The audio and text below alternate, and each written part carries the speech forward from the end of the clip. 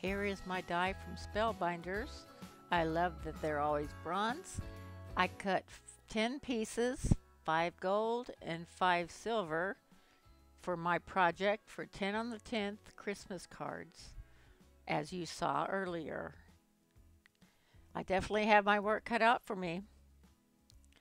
I affixed all the pieces to black cardstock, 5 by 4 1/4, to go on my card bases, which I will do that later.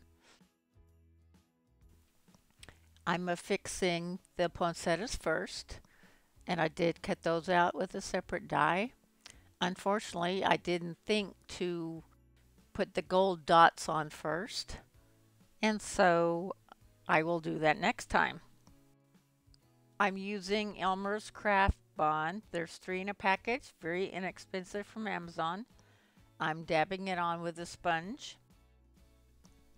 Meanwhile, listen to some music.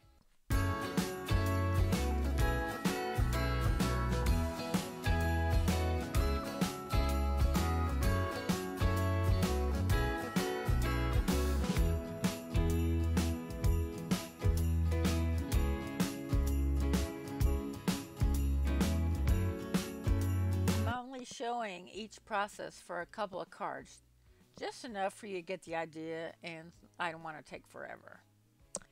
Okay, here I am using the Blizzard glitter drops, but when it dried, you can see already they're starting to turn a little bit blue there.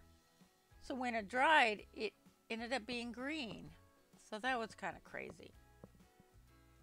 So on the next one, I decided to use the glossy white, and I just used that for the rest of the cards, and they turned out really nicely.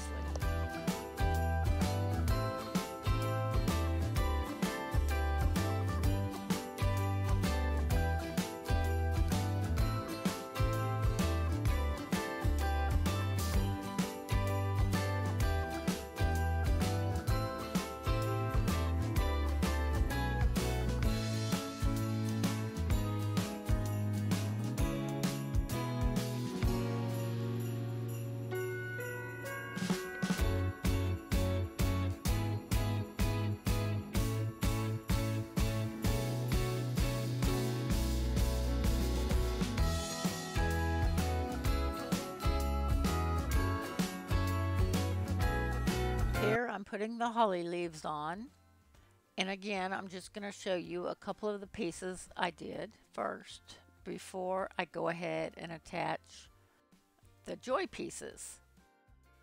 And I used 9 patterns total, so I only had to use one pattern twice. So that worked out really well. These are the scraps from my Vintage Classic Christmas set that I've been trying to use up all year, and I thought this was perfect for it. So again, sit back and enjoy.